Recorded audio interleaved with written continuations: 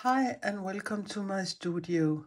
My name is Lisbeth and I'm a Danish textile, collage and mixed media artist. In my last jelly printing session, I used all kinds of textured fabrics to make prints for my collages. So today I thought I would make a collage using some of the prints I made in the session. I will put a link below in the description box to the video showing how I made these papers and several more. I have done a lot of collages in 20 by 20 centimeters and not very often gone bigger. So to challenge myself, I will try to make a collage that is 30 by 30 centimeters. It doesn't sound like it is a big difference, but believe me, the bigger size, the harder it gets for me. The substrate is watercolor paper, 425 GSM. I had here this stack here, and I have been running through it, and I have picked some of the prints I think I will use today. Perhaps not them all, but we will see. I also like to remove the white edges before I start. No, it is not always I do it, but sometimes it is easier to see what you have when the white border is pulled away and been taken off. So then I will start to divide the papers into smaller pieces. The smaller substrate, the smaller pieces, and vice versa. So let's the fun begin. For instance, I have this piece here, and it is like 3 different elements. So I will divide the piece in the 3 elements you can see.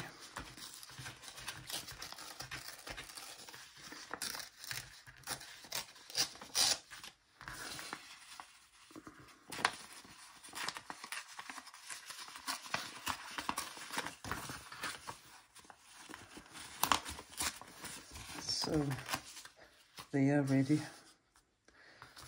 and let's see here. Perhaps I will take a piece of this.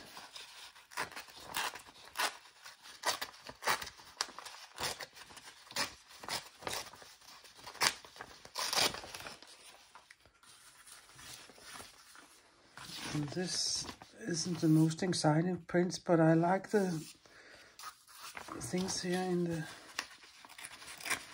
side. So I will take a small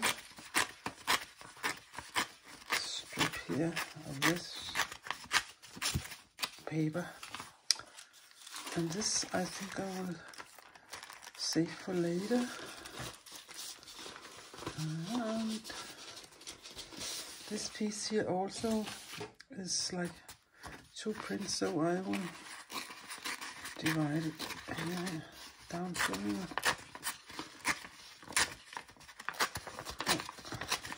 here, and perhaps divide this in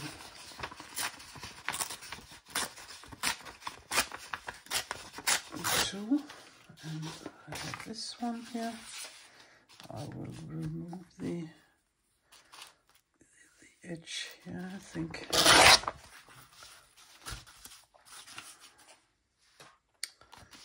And take a strip of this.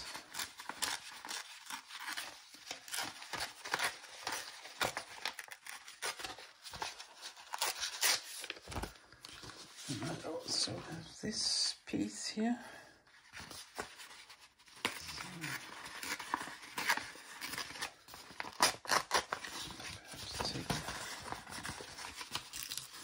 square piece. And again, move the white here. Yeah, so now I have some different papers and I will begin to play. Yeah, I am quite sure I will place these 3 elements for a start here. So I will start to glue this one down.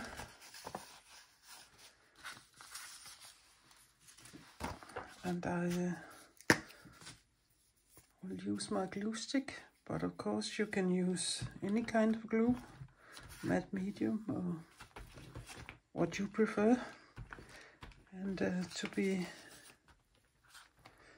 sure there is a good cohesion, I will be a little heavy-handed with the glue stick.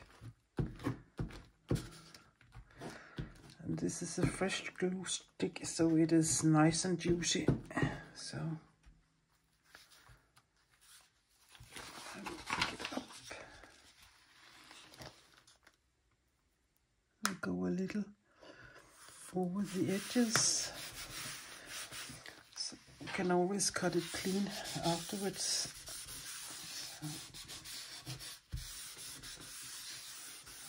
Yeah.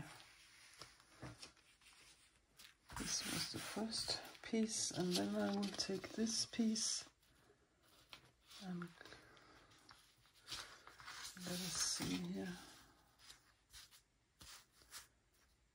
Yeah, it isn't much, just a little. I can take off here.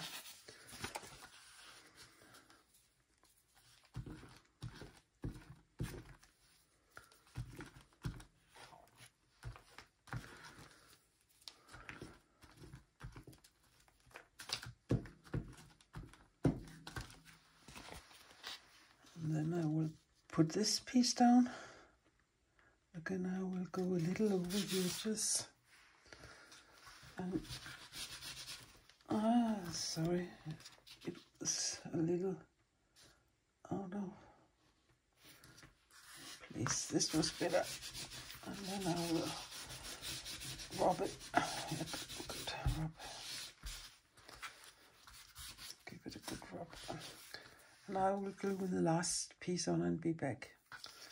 When you go up in this size, like 30 centimeters, it isn't possible to get a full length, because then you have to use big paper or a big jelly plate. But my jelly plate is a little smaller than an A4, and A4 is approximately 29 by 21 centimeters. So if you want to make a whole long strip, you have to put 2 pieces of paper together or have a bigger plate. I have this here, I think will fit here, or perhaps this. No, that's too much the same. So I think I will put this strip down here. Yeah.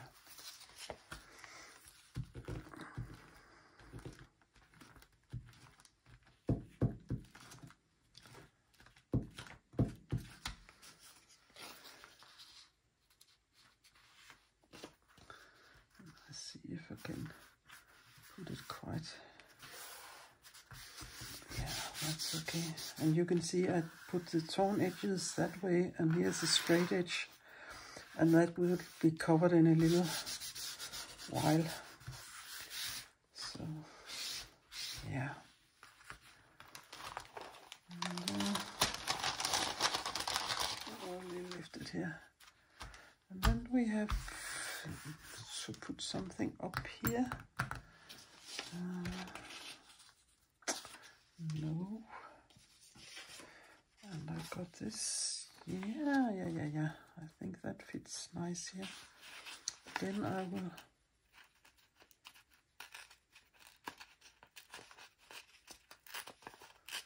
there. I like torn edges much more than straight edges, but that's just my preference.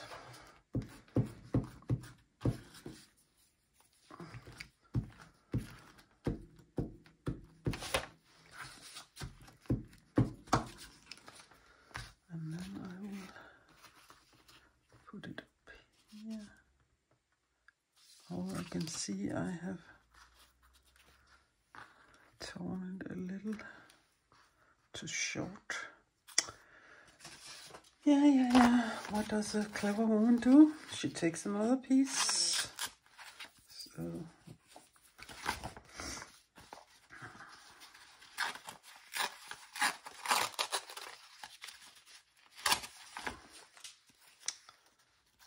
and glue it under. Big piece.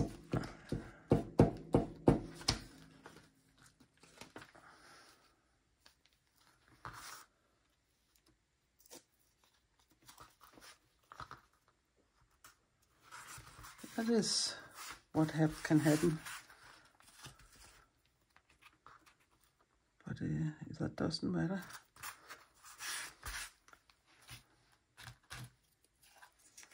It is always nice, not nice, but it is okay when I make mistakes here when I'm filming, because you can see there's always a solution to fix things. And again, you don't sit down and cry. It's only paper and paint. So we will fix it. So this was this one. And I think I want a long, let me see what I have here. Perhaps, yeah, striped like this. Yeah. But again, I like the torn edges, and I think I will glue this down here.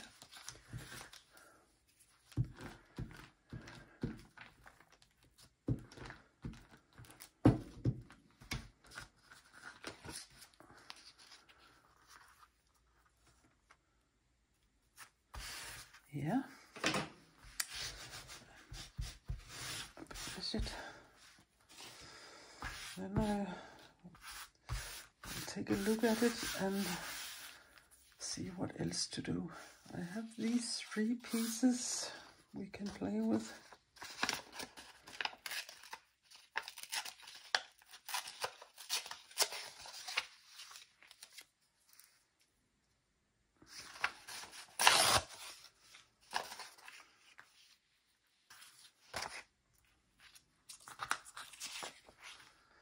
No, that's too much the same. Yeah, I think this one is the best. So I will start to glue that down.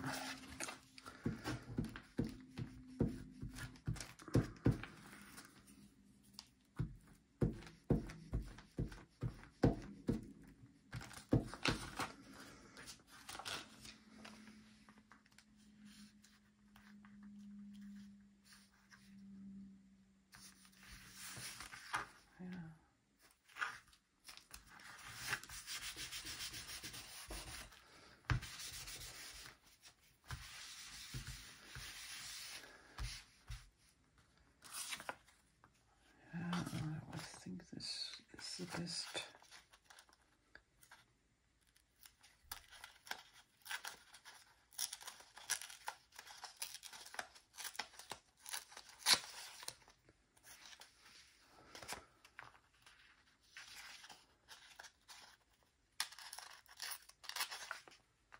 Like this, yeah. Turn this off here. Yeah.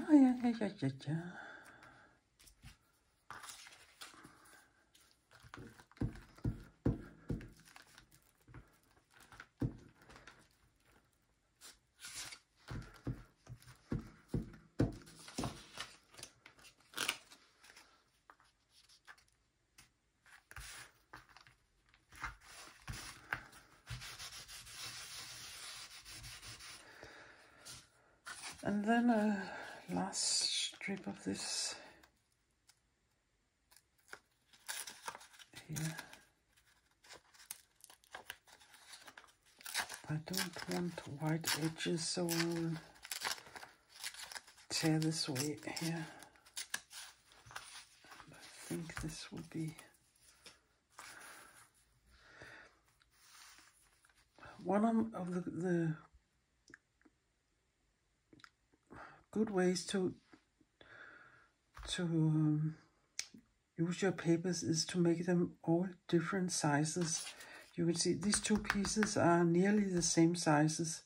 So I want this to be the biggest and this a little smaller and this one here. So you can see they are different sizes. If they all have been the same size, it looks boring. So that is also a good thing when you're doing a composition. All kind of different sizes of papers, all kind of different shapes, and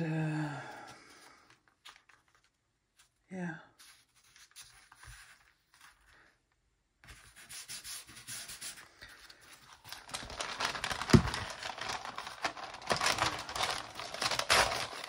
Oh, it is hanging here.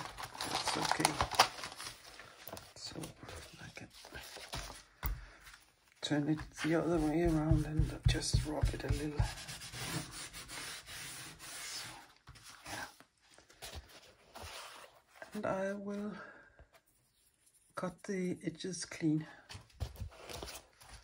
It is best to wait to do that until the glue is dry, but I'm not very patient, so I will cut them now.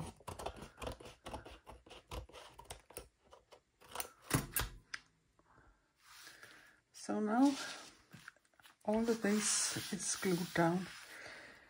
It gives me a feeling of some old English gold embroidery.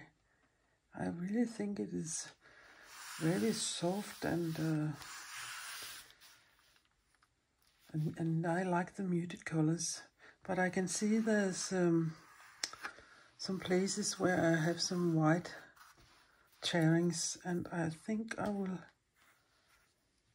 see if I can get a little rid of them. So I have these Collage Neo colors too, and they are water soluble, so you can give them a little with a water brush, and perhaps this is too purple, even though it said indigo on the label.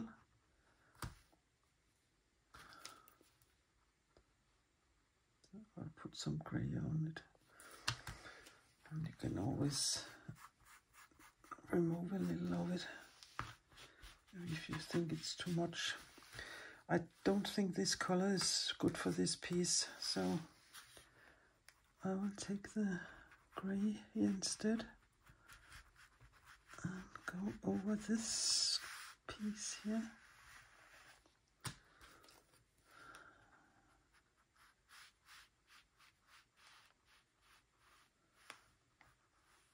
And smear it a little with my finger.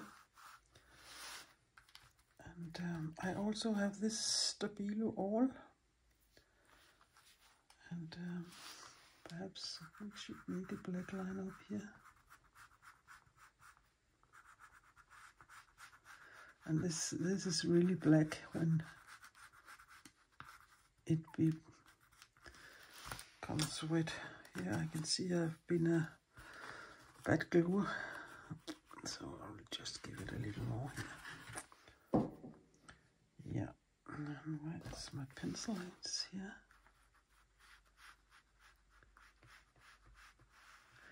You can see it isn't much, but suddenly you can see it's much clearer here.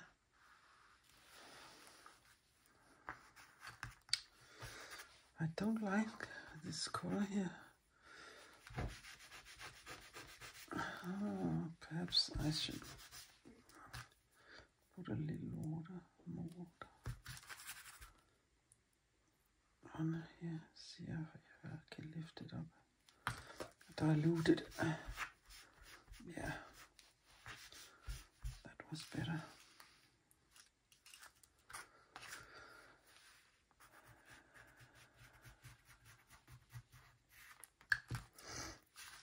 How many places you want to use these black lines, it is up to you. I won't do it on all the overlaps, but some places I think it's fine. Both some going this way and some going that way.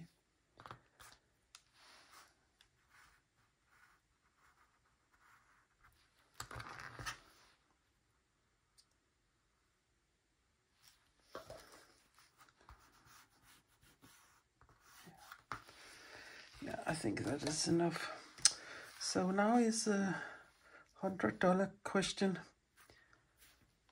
Do I want to put a focal point on it, or do I want to leave it as it is?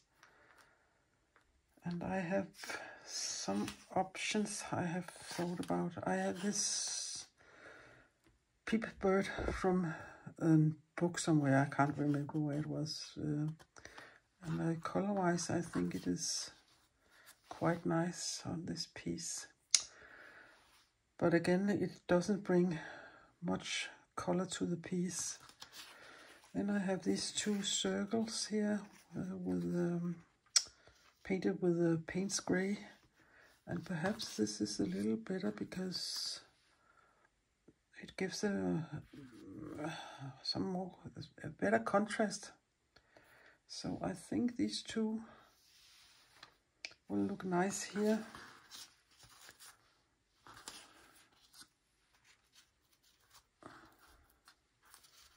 Something like this, I think.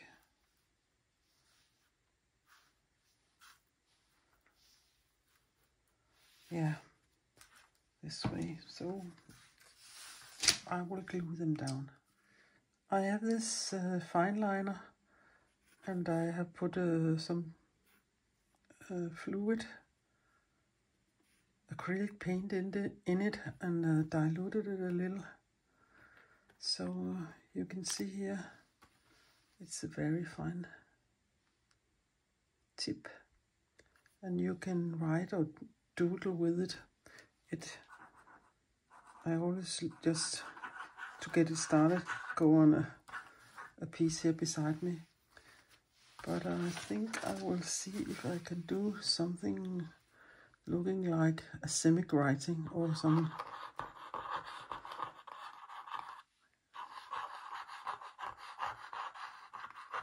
Yeah, not more than that. And I will let it dry, and I will take some close-ups of it. And as you can see, I still got a lot of papers and more papers. So there are too many more collages. So here it is, the finished piece. If you want, you can always give it a varnish or a layer or coat of matte medium, depending on if you like it to shine or to be matte. I think it is a quite a quiet piece and with soft colors, and that's the mood I'm in sometimes. And as I said earlier, it kind of reminds me on some old English embroidery. I hope you like it and will give the jelly printing with fabric a go. So please like and subscribe to my little channel. That would make me very happy. So stay creative and take care. Until next time. Bye bye.